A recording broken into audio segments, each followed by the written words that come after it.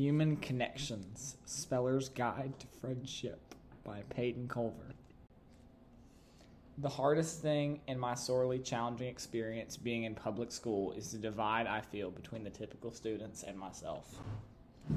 The students I go to school with remain kind and try, but they have no idea how to make me a part of their life in a meaningful way. This is my best attempt to make it easier for all of us. My greatest piece of advice for all of us is to meet each other and be your true self while showing patience and grace right away so someone else can do the same. My thoughts take a long time to communicate, and it's frustrating when others try to make me go faster or don't want to hear what I'm trying to get out. The best thing others can do is to make a point to slow down and listen for my response rather than moving on and forgetting I'm still speaking. The next thing about really becoming someone a speller can count on is making sure I'm not your supported pet, instead I'm your peer. This distinction is subtle sometimes, but I don't want to be your project. Treat me like anyone else. If you would goof with your friends, do it with me. You don't have to be careful with me.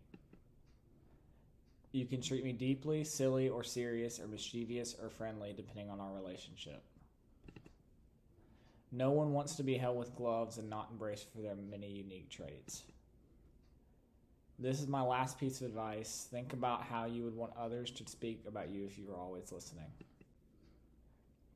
We are hearing all the things that are being said about us when we leave the room because neurotypical people don't hide things well.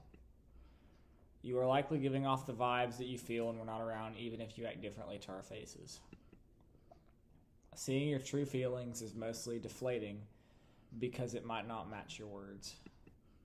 You can tell us anything, but know we understand the underlying feelings. The goal of everyone is to be known and appreciated for the person they are. This applies to spellers too.